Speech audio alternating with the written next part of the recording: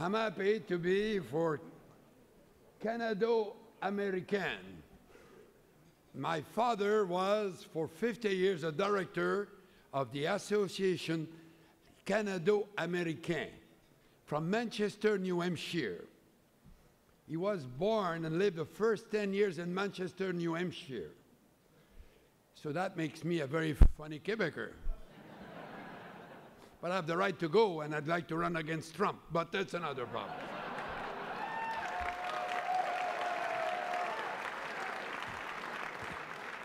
But I'm not supposed to be political. You know, perhaps I should tell you tonight how you do relation with Canada, America. I was elected 22 years ago, or 23 years, 22 years, almost to the day. And that the morning after that, I was in Shawinigan, and suddenly I'm informed that there's a guy by the name of Bill Clinton who wants to talk with me. So I said to my grandchildren, sit down, I'm talking with the President of the United States. I'm supposed to be the Prime Minister of Canada. And it was a very pleasant talk because, surprise, surprise, he needed me more than I needed him. There was a vote in the Congress. He was not sure that Canada was to support the free trade agreement with Mexico. And, you know, it was a very close vote. So he said, try to be helpful. So I said, fine. But I had a problem. The day after, there was a guy by the name of Ross Perot who called me. I said, Perot from l'Abitibi? No. He said, no, from Texas. Ah, what I can do for you? He said, sir, if you are to block the free trade agreement, I will erect a monument for you in Texas. Oh my God. But I said, the problem is there's no vote for me in Texas. So I decided to support the free trade, and we passed the law here. We had a few changes there. Because my party had ran an election before mine against the free trade agreement, you remember. It was not my view, but I was with the party. So I had to move it around a bit. So we got concession on water. So if you need water, you guys, you will pay for it. And other 2 or 3 other issues that we needed improvement. So that's the way I started with the President of the United States. And we met after that, Bill Clinton and I, in Seattle, for the first APEC meeting. And I told him, Mr. President, I don't want to be too close to you. He was a kind of shock. Because I used to make jokes in Canada. My predecessor, Mr. Mulroney, was very close to the President of America. He even sang with them. And he used to go fishing in Maine with President Bush. And when I was in the opposition, I would say, I don't want to go fishing with the President of America because I would look like the fish. So I said that, but I said, if I'm not too close to you, sir, I will be able to do things that the CIA cannot do. Because I didn't want to look like we were the 51st state of America. And that was the development of very good relation between Bill Clinton and I. And for the ambassador who was in Washington, you know, they will know that. But to improve on the relation, I did something a bit unusual. I named my own nephew ambassador to Washington. It was seen as patronage. You don't know patronage in the United States, but we know it here. Because you guys, you kicked out 30,000 people when you take the government. Here we cannot do that. So I named Raymond. And when the press confronted me with that reality, I said, you know why I'm doing that? I will tell you why. When he will call the White House, nobody will know which Chrétien is calling. So they might pick up the phone. And that was it started. j'ai toujours eu de très bonnes relations avec les États-Unis parce que, comme je le disais tantôt, mon père était né à Manchester, avait vécu à Manchester pour plus de 10 ans. Alors, on a toujours été très près des États-Unis. On allait là 2 fois par année à Manchester pour des vacances ou des occasions comme celle-là. And going to Manchester as a kid, you know, one of my dreams was to go to see Ted Williams. You remember this guy? Was not bad with the bat. He hit a lot of home runs. So that led me to talk baseball with another president of the United States, George W. Bush. We used to own a baseball team. And you know, we had a problem with the United States.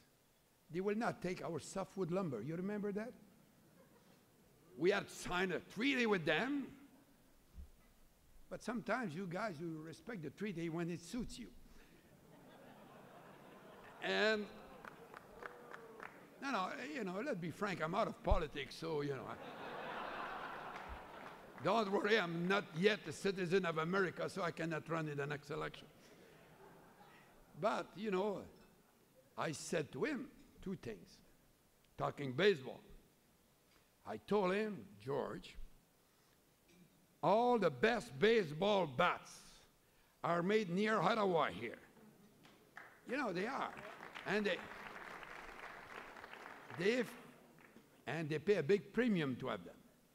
I said, if you don't buy my softwood lumber, I will stop selling you hardwood. So your stadium will be empty. So that will be a problem for you.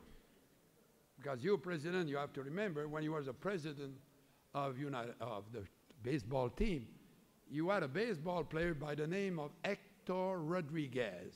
Is it the right word? He was a shortstop. He gave him a contract of $25 million a year for 10 years. $250 million. Just to hit the ball in the field, pick up the ball, throw it to the first base.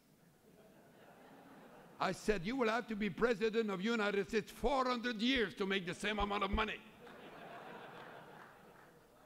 And about softwood lumber, I told him, if you don't buy my softwood lumber, I will stop selling you oil,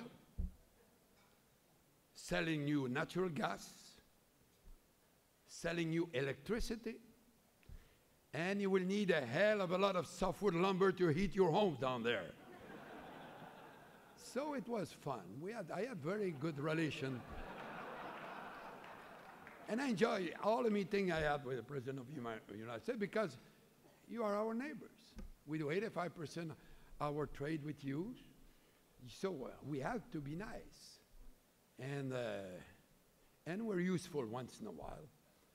And for me, you know, to see that we have good relation with America, it's extremely important for Canada. You know, we can have disagreement. I used to say, you know, we do more than $1.5 billion of trade every day today. It must be more, you know. So if we have a few problems here and there, it's normal.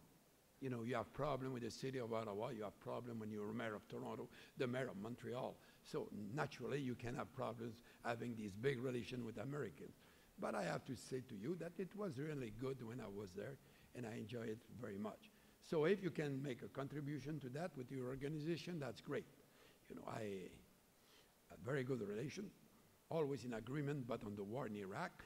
On the rest, well, it was just a little problem. We can see the consequences today. And but no, to be honest, the president was very nice to me about it. You know, he never been tough and unpleasant. Probably the problem I will confine to you, he never put a lot of pressure on me. It was Tony Blair what that job.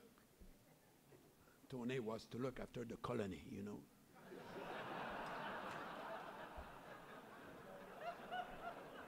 And so I was in South Africa, and Blair tried to convince me to join. And he said to me, Jean, you know, we have to get rid of Saddam. He's a terrible dictator. I said, of course. But I said, if we are in the business of taking care of the people we don't like, why don't we do that in Zimbabwe here? Next door, we're in South Africa. He said, Jean, you know, Saddam and Mugabe, it's not the same. I said, no, it's not the same. Mugabe has no oil. He didn't talk to me for a year. But, so no, you know, George was very nice, and Mr. Bill Clinton was very nice. He felt my pain very well all the time. And I always had good relation. My wife had very good relation with his wife and so on. So it was for 8 years we were working together. And I had 2 very good years with George W. So I keep very good souvenir of my relation with the country where my father spent the first 10 years of his life. And I'm very happy that all of you guys spending some time to make sure that we always work to make these relations better. And I would like to say tonight that I did not name all the ministers who are here and all the big shots who are here. You know, I don't know them all yet. But, you know, I wish them good luck. You know, I was 40 years in public life. And I'm telling you, there's no better thing you can do in life than to be in public life. And of course it's tough. It's very difficult to survive. But at the end of it, you know, there's always great satisfaction. And among the satisfaction is we're helping relations between countries in the world. And I hope that we will have better relations with America and with the rest of the world. Canada will be what it used to be, an extremely friendly country. Merci beaucoup. Thank you very much.